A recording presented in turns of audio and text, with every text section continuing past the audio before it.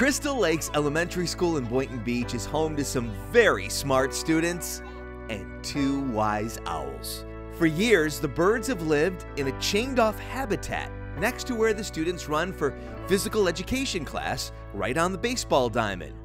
But their burrows are collapsing and the boys and girls want their ball field back.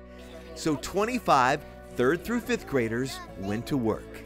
They received a grant from the Audubon Society to create 4 new owl habitats. Sure, there were some adult volunteers, but for these students, their names are all over this project. It's very important that we always look out for the little guy, and sometimes if it's not working out well, we need to have a helping hand. The students participate in an elective class called Wildlife Conservation. Welcome home, owls! They're studying how these Florida burrowing owls are now considered a threatened species. They are going to learn how important it is to be protectors of our environment. Just by this one little lesson today, they know how important they are and what a big difference that they can make.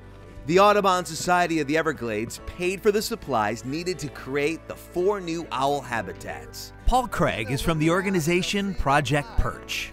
And they're going to go down that pipe and they're going to find that nesting chamber. He has spent time with the students in class talking about wildlife. This class answered all the questions. I had a ton of questions for them. They knew their stuff. And they answered every single question for me. This class is very bright.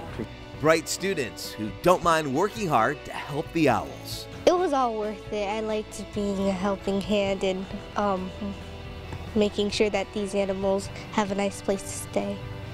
The habitats are still on school grounds, but away from running students.